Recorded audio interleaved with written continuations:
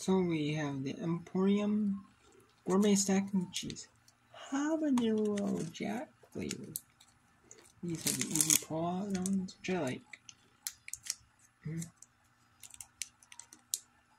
Being a gourmet cheese, I expect that.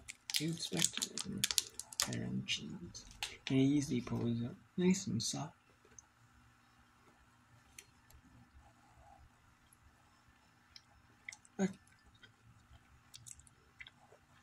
It's like a habanero with like a milder kick to it.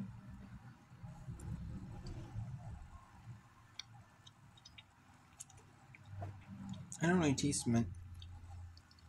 The habanero's starting to kick in a little bit, but it's just a light burn. It's a light flavor burn.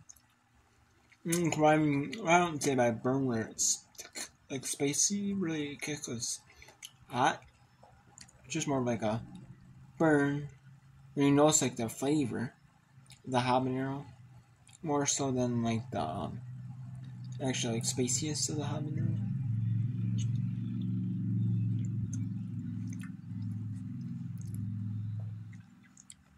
Yeah, it's more like Jack than anything. I mean, there's a little kick of habanero here and there. There's a small kick here and there of habanero, but not like a ton, like, you know, like really like overpower.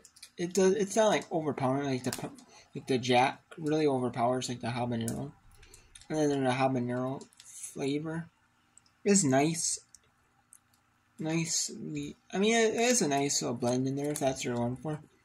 Like a little milder habanero, you know what I mean?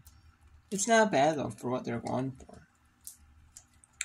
Not really. I mean, it's not bad though. I'll give that like a 9 out of 10.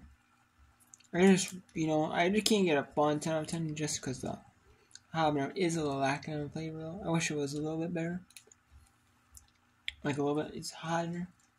I do wish. But I can't complain.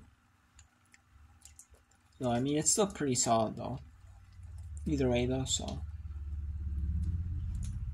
And especially for Aldi, they don't have very many hot items. Like, you know, like spicy items or even. So, I mean, so for Aldi, this is pretty good. So, next time,